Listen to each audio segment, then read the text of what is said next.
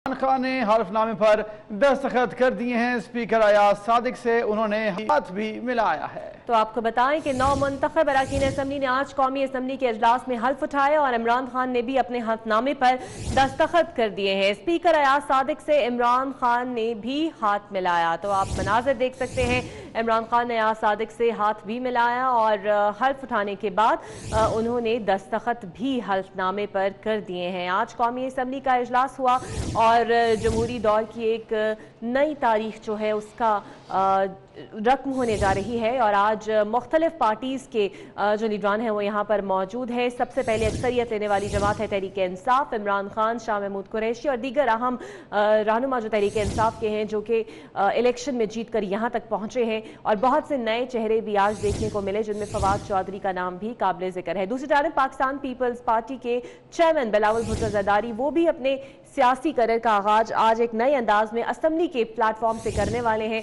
उन्होंने भी यहाँ पर हल्फ लिया और आसिफ अली जरदारी ने भी हल्फ उठाया। सबसे पहले अपने हल्फनामे पर उनका नाम पुकारा गया तो उन्होंने आकर दस्तखत किए तो जीए भुट्टो के नारे भी लगे।